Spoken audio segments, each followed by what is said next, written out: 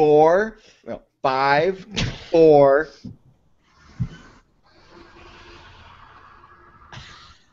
And we're live! Oh my god. Hello, everybody. Welcome to the latest episode 20. That's 20. So 5 more until we rejoice at how bloody amazing we all are. And, I forgot who I am. I don't know who I am. I forgot. So why don't you guys start? Well, welcome to another episode of the Crafty Boys. I'm Alan. I'm in Victoria, British Columbia, Canada. And just north of me, with the green wall behind him in wherever the hell he is, introduce yourself, Dave. Coax Valley, that's where this is. Okay. And yes, it's not much north of you. Still on the island.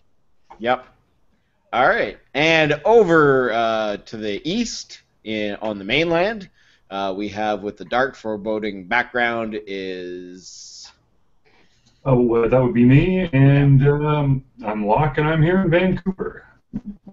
Sorry, the dark and foreboding background? Well, I don't know. Dark it and is kind of- foreboding background of doom. Did you ever watch that British show with like the people hurtling through space? What was that? What was that? Red Dwarf. And there was the computer guy, and it was just like this severed head that was floating in like with like a black background. That's what Lockhart looks like. He looks like he could oh my god, what is accent. Talk with a British accent. Sherry? No, it was a female name. Holly. No. It was Holly. No. Holly was a hologram, dude. No. That was a completely different character. But No. There was more than one ship's computer. True. There was the male and then became female after a sex. So I'm thinking it was the male. So Right. talk with a British accent. I don't know if I could do that. Yeah, you could. Talk like a Cockney boot black. Let's go. Do it. I have no idea what you even just said. It was awesome. I don't know fuck to cook me. I'm not going to say what I thought that smelled like. Apparently it smelled. Wow, this internet's so advanced. So we have some really kind of cool stuff we want to talk about. You were providing the links earlier, so yeah, it actually is very cool. So first of all, what beer are we drinking, Dave? We are drinking peach cream ale. Who's it by? Sounds kind of weird. It's from the Tin Whistle Brewing Company, who is in the South Okanagan. Apparently, see if they get a little more specific here. Penticton. There you go. So it says on the bottle, and I got it here. A taste of the South Okanagan, the flavor and aroma of fresh peaches, light, crisp, and very refreshing, which is actually really good on a day like today because it was very hot today. It's summer. It's July 2nd, and we've been going through a heat wave for like the last 3,000 years, it seems like. And I'm into some refreshment. Shane, you got the beer, didn't you? No, I didn't get the beer. And you know why I didn't get the beer this week? Because the BC liquor store has chosen to have this beer in their stock, like to be actually ordered and put into their stores, but nowhere near where I am. Nowhere.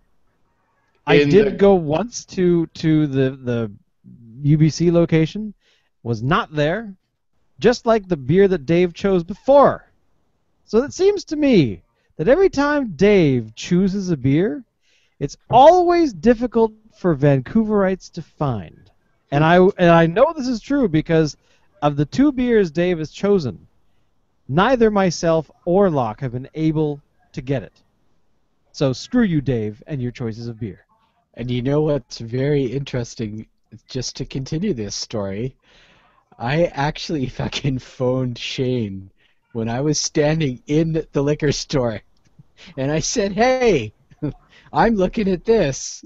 What do you think? I knew you were gonna bring that up. I knew you were gonna bring that up. You had the power of veto, and you didn't take advantage of it, so that's your fault. Yeah, it is totally my fault. It's mainly because I should have gone that day to get it, but I waited stupidly. So, I'm gonna let you guys talk about the beer. All right. Because Well, I don't have it. I have no opinion. As far as I know, it tastes like piss. well, I hope it doesn't. So I've had do the enough of pour. that Do your today. pour. Well, let Dave spearhead this one since it was his choice this week. Dave, go ahead, do your pour. All right, I'm poor. Lift up your glass. We can't see it. There we go.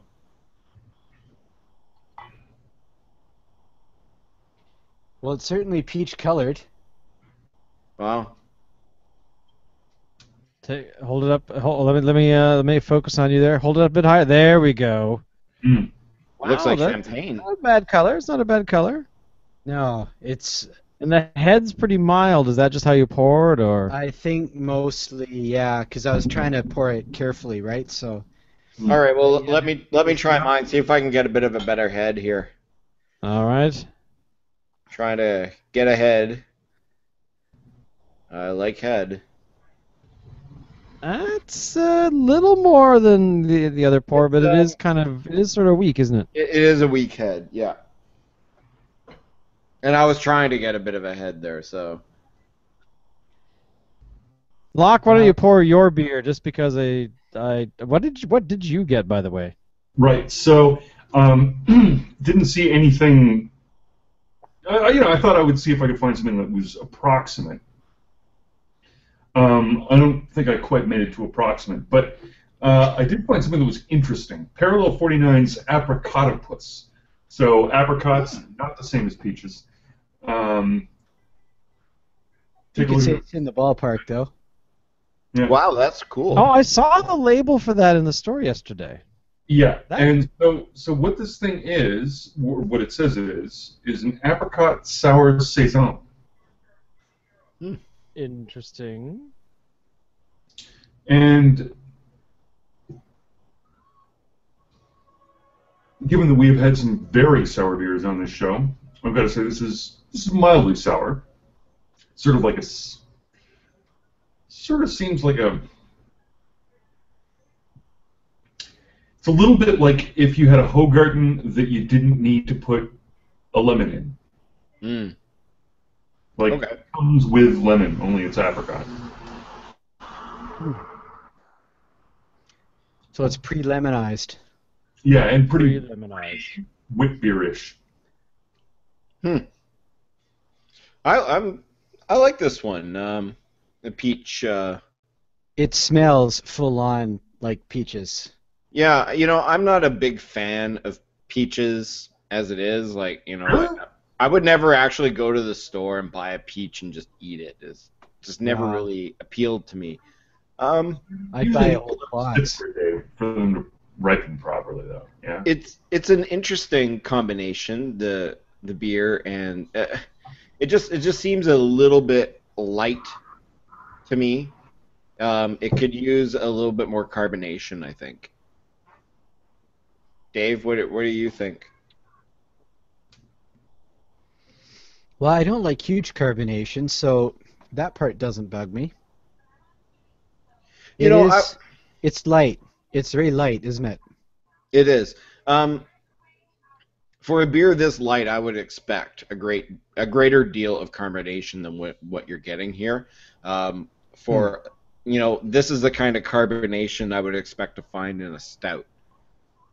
Not very much at all. And so this is like stout level carbonation in a light peach tasting beer. It just doesn't mix well to me. All right, so Shane, what did you get? Nothing. Oh, okay. You see, I ran out of beer a couple days ago because a certain guy was over here and we drank my beer. So I haven't had a chance to get any beer. Was today. that guy Lockhart? No. No, never.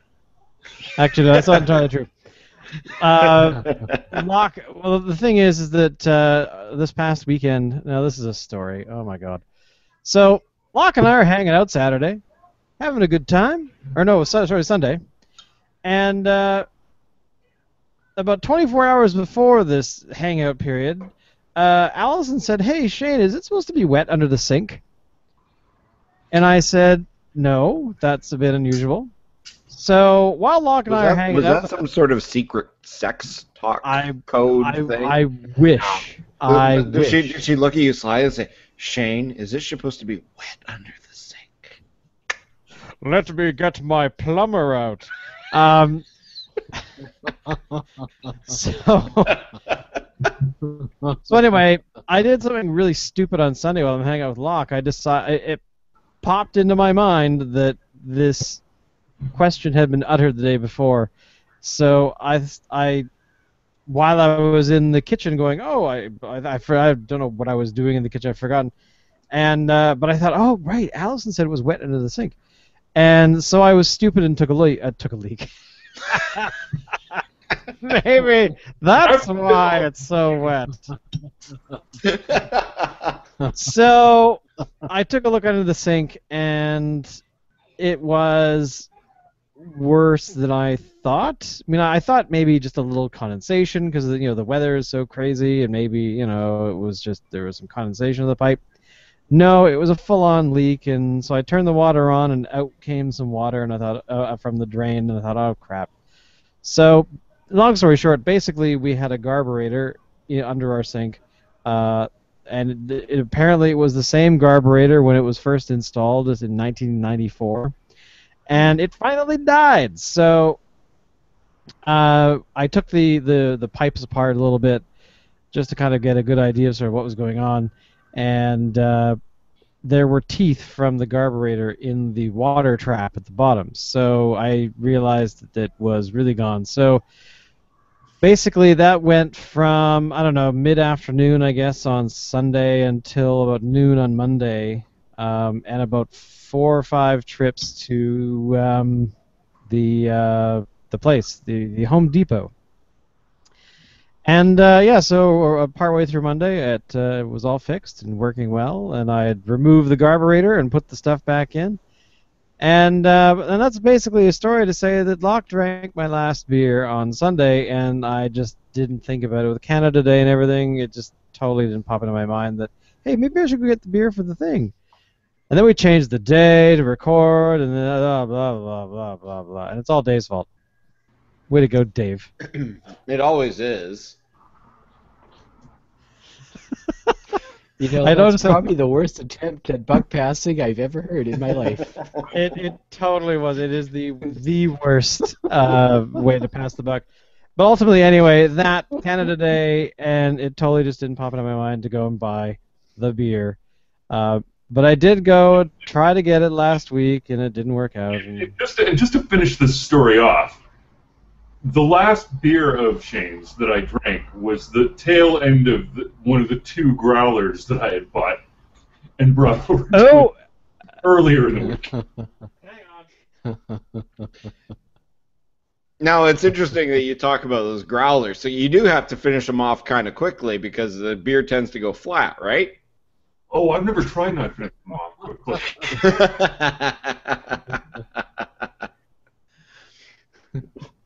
Did we lose our host? Did he abandon us? No, I had to go and get the bottle that Locke drank from. I was actually not thinking about the growler. The growlers, those are fair game. It was the agave and lemon marachi. You mean the Jonathan Narvi brought. The Jonathan Narvi beer that showed up the other day. The bug just keeps going everywhere. I know. So it's basically all Jonathan Narvi's fault. So Jonathan Narvi, if you're watching this, it's your fault. You're Jonathan Narvi. Yeah, to Jonathan Narvi. Yeah. Hey. Oh my God. I just had to bring that beer up because it was actually a very strange beer. Well, of course it's a strange beer. So what did you think about this beer, Locke? I mean, I didn't. for a summer beverage, and that I take it to be, like it's a big marketing on that. I think is the right impression. Yeah. Yeah. I thought it was tasty. Like it actually had some. It was sort of flavorful. What I would say it reminded me of, in an odd way, is it was sort of like, and when I say this, you're going to want to slap me because it sounds ungodly, but it was sort of like a cross between like an innocent gun and like a Corona or something like that. Yeah, it's very, very strange. I mean, I would never have pictured those two things going together. Like it's very light beer, like in a Corona, Red Dragon kind of, like it's pickled Yeah. water, right? But with some extra stuff in there that's bringing in a little bit more of a flavor to it or whatever. And yeah, it reminded me a little bit of Innocent Gun. I don't know. It had that sort of like, the sort of the slightly funky. I don't know. Anyway, If it tasted funky, it was because it was in a clear bottle. Well, the other thing too is that the beer was imported from Turkey by some importing company out of Vancouver. So wait a minute. I don't know. So what that is a lime and agave cerveza from Turkey? Yep. Wow. That's what it says on the bottle. It is from the brewed and bottled by Anadolu Efes Brewery, Turkey. Imported by blah blah blah International Corp, Vancouver, BC. I kind of wonder how much that cost. I gotta. It was actually on sale. Narvi tried it. They were giving out samples, like little cup samples at the store, and he was like, "This is actually not bad," and it was cheap, so he bought it. I've got a couple of comments on Turkish beverages.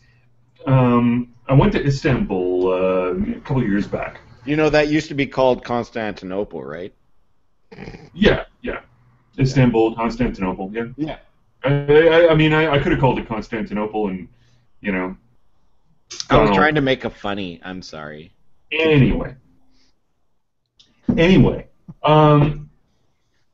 two observations. One, for a place that's a secular state, but with the party in power when I was visiting was this sort of the Islamic religious party. It was easier to obtain booze at weird hours like in Istanbul, than it is here in Vancouver or Calgary, for that matter. Which to me was just sort of like, wow, really? Wow, okay. Second observation: their sodas, like pop, tinned pop, so much better. Like I was very impressed. So they've got this thing called a peach nectar or whatever, which is sort of like, it's sort of like a juice, but maybe a little bit more sugar, but tangy and really good. And then they had this cherry beverage that was like, it was like drinking a cherry pie. You know what I mean? It was really like the quality of soda, or like pop drinks. Yeah, really good, top notch. I never had any beer while I was there, oddly enough. I generally drank wine, but Wow. So I want to hear more about what you guys think about this Tin Whistle entry into that's been we've bestowed upon our educated beer drinkingness, imparting wisdom and. Well, I'll let Dave have the final word on it because it was his choice this week. I'm not a fan of it. I'll never buy it again. It does taste like peaches. It does have a peach aroma. I think it delivers what it says it's going to deliver. But to me, it's just too flat and too light. I think they could have done a lot more with it. It kind of reminds me a bit of the disappointment that we had with the maple bacon beer a couple weeks ago that we had that didn't taste like maple or bacon and lacked any kind of body or flavor or anything. Um, yeah, I'll never buy it again. Dave? Well, I would be so hard on it, but I don't know if I would get it again either. It smells better, I think, than it tastes in the end. Mm. Having said that, it's not bad. And I think it is kind of nice if you're looking for something for a day like today that's lighter, you know, because it doesn't kick you in the teeth. Well, I'm actually going to. I think it's my turn to pick a beer next week, and I have one that I think is equally light, kind of got a fruity flavor, and I think it should be accessible to everybody. And I'm not a big fan of this brewery, but this one seems to be a winner, and I actually really like it. So I'm going to suggest that next week we do Vancouver Island Brewery's Black Betty. It's a blackberry saison. Interesting. This is actually kind of cool. It comes in 6-packs, 6-pack cans. So don't go looking for it in the bomber bottles. It'll come in a 6-pack. But yeah, I've had it, and it's really refreshing. I really enjoy it. Okay. So for next week. All right, we'll give that a try. Now, so aside from the Apricotopus, I got one of the Parallel 49 beer, just because I was, I'm a 2-beer guy at least. We can. I'm about to drink this for the first time. We can talk about it tonight if you want. What is this? Yeah. Or we can wait and actually. I think we should wait on that one. Because I think the more pressing topic for tonight is this cool discovery that Alan has brought to my attention. But, sorry, keep going. Yeah. All right, well, just to finish up what I was going to say, what it is a corn IPA.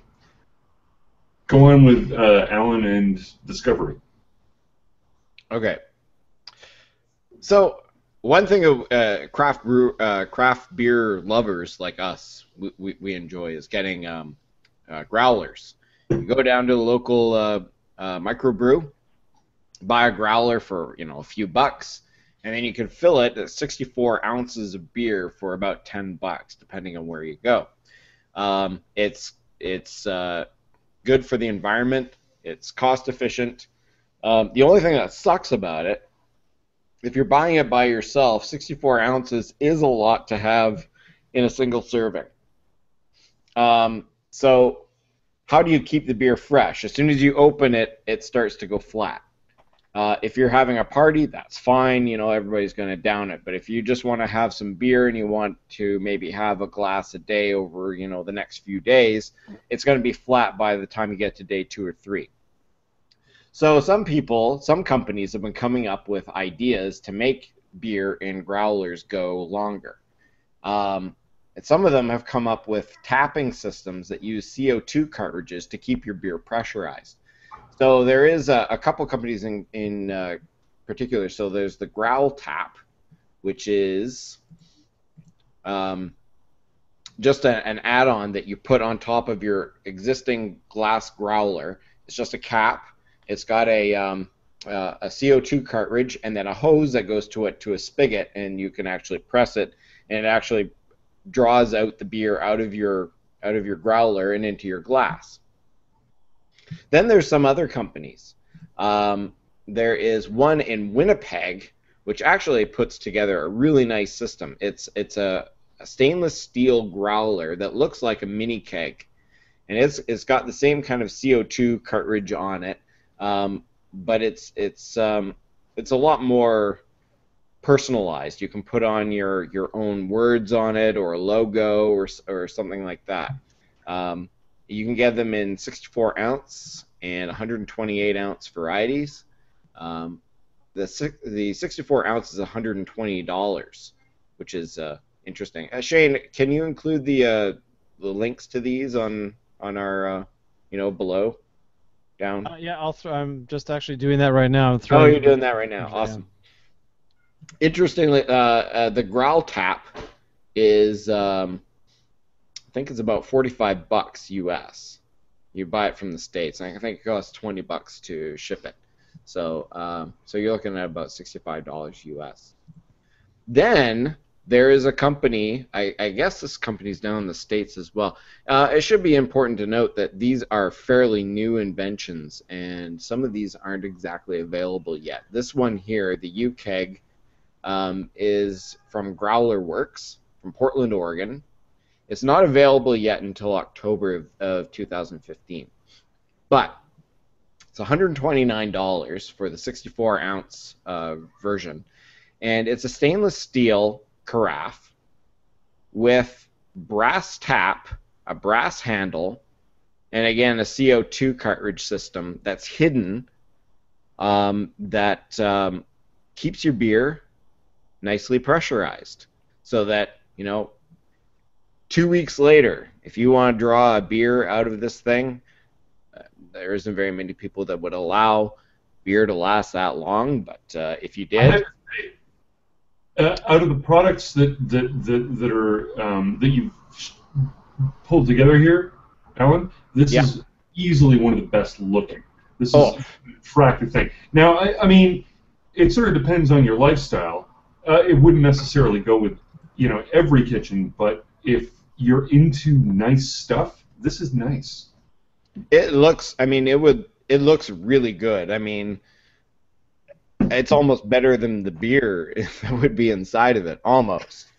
You know what I'm saying? I mean, it looks really, really classy. I mean, it would fit almost any kind of kitchen decor or, Yeah, I mean, it's actually, it would spruce up my place. I mean, really, when you think about it, it's like, God, that looks so good. I mean, I want to throw out my dishwasher. I want to throw out the fridge. I wanted to get everything stainless steel just to match this one growler.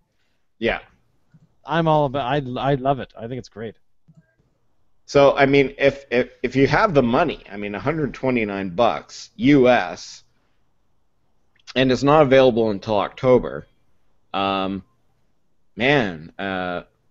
what a perfect gift for somebody. Now, if you want to keep it in the country, in Canada, if you're watching us in Canada, then this one here from North City Growlers is in Winnipeg. So you're keeping it in the country, and this is still a very nice system, and it costs a little bit less. It's $120 for the 64-ounce version. I'd be very happy with this. But that UKEG for an extra $9 is awfully nice. The problem with me owning one of those things is that in the context of the rest of my lifestyle, it'd be all ghetto fabulous. You know what I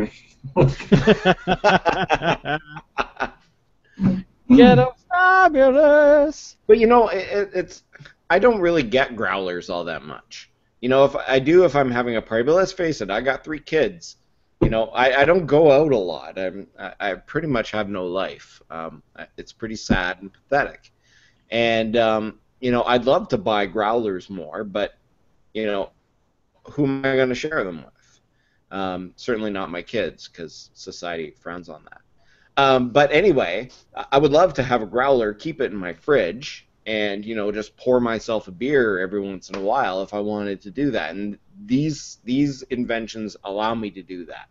It's great for family guys who aren't going to be socializing every single night, but want to save a little bit of cash by buying growlers instead of going to and buying 6-packs or whatever. Right, totally. And it makes it a little bit more accessible. If you do have the kitchen to support it, then it's an awesome feature. Come on back to my place. You won't believe the thing that I just found to dispense beer from growlers. It's the coolest looking thing ever. You totally got to come back to my place. Ladies. That is actually kind of. Instead of having I gotta step off camera again. I'm gonna go get one. You're gonna get what? You're I'm gonna gonna get a go lady? one right now. You're gonna get a Yes, lady? I'm gonna. That's right.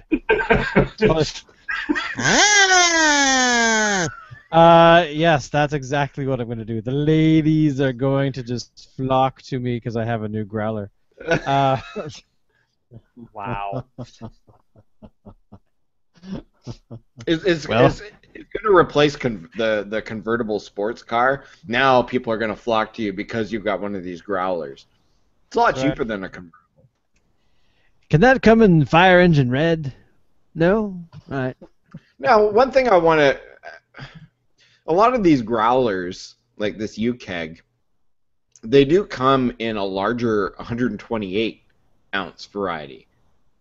Can you buy a growler that's 128 ounces? I'm not aware of any place that sells a growler that big. Growler. Yeah.